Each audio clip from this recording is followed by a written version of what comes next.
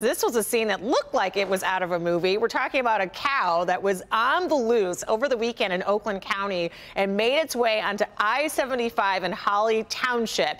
But it quickly became a high-speed chase with plenty of literal horsepower. There you see a wrangler on horseback with a lasso, lassoing that cow himself. And joining me today is that cowboy, Ricky Littlejohn. Good morning. Hey, how are you guys?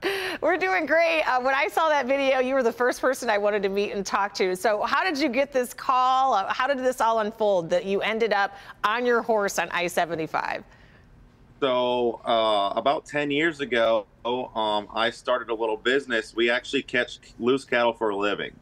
So my name has kind of been pretty popular here in Michigan, and people tagged me in this lady's post and was telling me that this cow was on the side of I-75. And so we gathered up our team and we decided to come over there and see if we can help. I mean, the last thing we wanted to do was see anybody hit this cow and potentially hurt themselves or hurt the cow or anything. You know what I mean? Yeah. Who knew that there was a business that this is? How are you busy? Do you get many calls like this?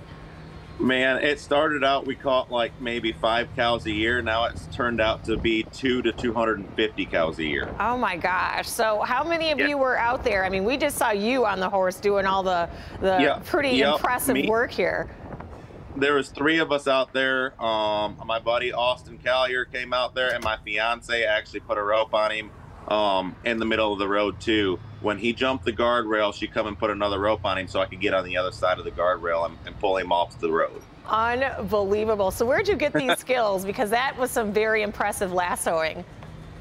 I actually started in high school rodeo way back when I was a lot younger, and then I just practice every day that I can practice. I practice roping, we practice tying down, and we dang sure try to have good horses and good dogs around. It's awesome. Now, are you from this area, or did you grow up somewhere like Texas? Yep. Nope. I grew up in Concord, which is about 20 minutes southwest of Jackson.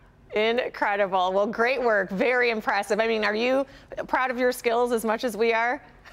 Oh, absolutely. I love doing this. So I do this for probably half my living. So I dang sure enjoy it. All right. Well, we dang sure enjoyed it too. Thank you, Ricky.